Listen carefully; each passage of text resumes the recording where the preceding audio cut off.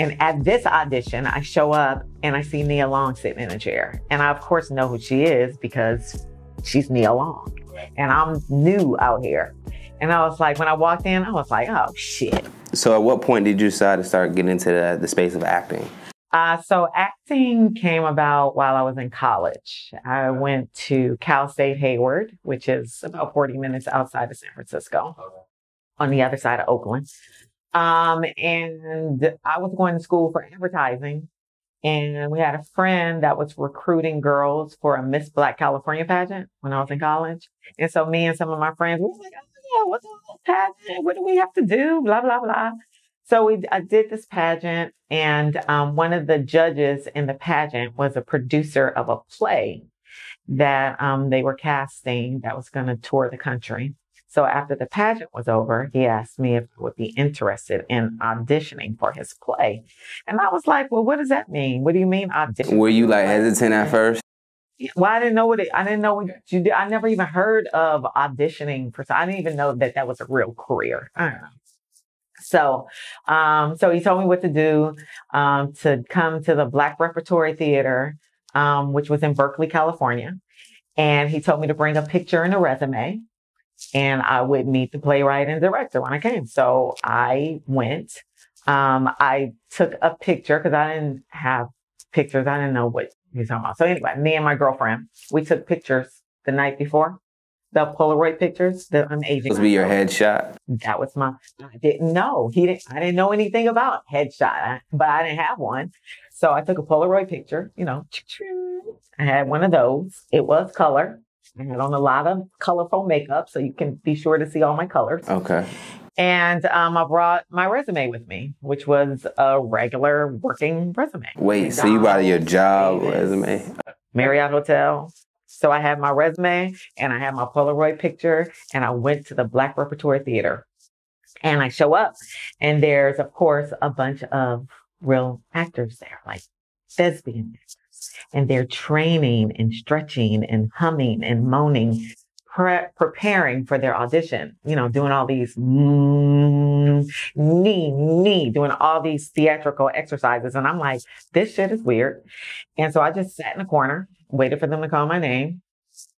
I went in, met the director, met the playwright, and they gave me some material to read. So I was always good in school. I could read very easily. So I read it. And then the director was like, this character, she's really sassy. Can you read it again? But this time read it sassy with some sass. Okay. And I was already sassy. I didn't know I was supposed to be sassy in this audition. So I was trying to, be proper. Right. And so when he said, read it sassy, so then I was just reading it like myself. So I read the material. And when I got home that night, they called me and offered me a part in this play. And I toured for 2 years with that show. Wow. That was my introduction to acting. That was David E. Talbert's very first play that he ever wrote. Wow. And we toured together for, like I said, for like 2 years. So fast forward, you end up getting in the movie Friday. How did you even hear about it? After I toured with that show for 2 years, I decided I was going to move to LA. And I was going to pursue this as a career. And so I moved to LA, and I just started getting into a bunch of classes, acting classes, workshops. I became a member of the Black Actors Network. So I was just, getting into it. And I eventually had got an agent. And so I started going out on auditions. And Friday was one of those auditions. I want to say I have been living in LA maybe 3 years at the time. Okay, wow. 2 or 3 years at the time. And were you having any gigs like that up to that moment? No, just small stuff, commercials, guest spots on some shows, auditioning for stuff. But this was my first movie. And I had auditioned for the role that Nia Long ended up playing. And so I auditioned for that, but I got like 3 callbacks for that role. And so at the last callback, this was the one. It was like, and at this audition, I show up and I see Nia Long sitting in a chair. And I, of course, know who she is because she's Nia Long. And I'm new out here. And I was like, when I walked in, I was like, oh, shit. I'm like, getting this. So, she goes in and I hear them in there, hoo hoo, ha ha, kikiing, laughing outside the door. And then she leaves. And now it's my turn to go in. Right.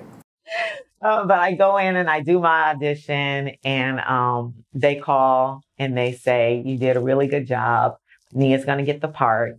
But if you want to, we would like to offer you a smaller part in the movie just so you can be a part of the movie. And that's how I ended up being in the movie. And that was China. So which the character didn't even have a name at first. Really? At all. No. On set, during the scene, Ice Cube was like, your name's China. Because he was like, so what's your character's name? And I was like, so he would jump in and out of the character to like that rap. Oh yeah, he would. Oh wow. He would. The scene that we did see with you, was that the only scene, or did they shoot some more with China?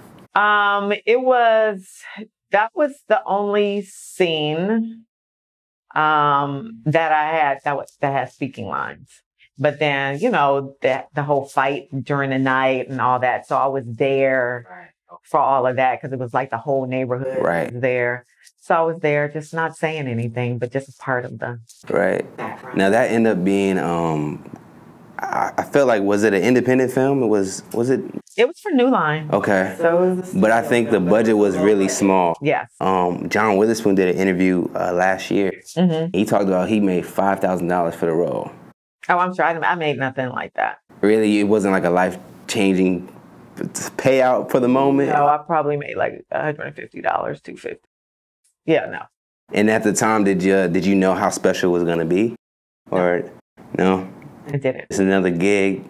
It was my first movie. I was very excited. Ice Cube was in it. Nia Long was in it. So I was just like excited to be a part of it. You heard anything about the last one yet? No, they're not calling me. They're not calling China. China might have came up. I would love them to call China might be a black-owned business owner in the hood. Right. That's what I'm saying. I'm like, come on, what's happening? I think China should come back to Friday. But no, they ain't called your girl. No, they haven't called me at all. Okay. At all.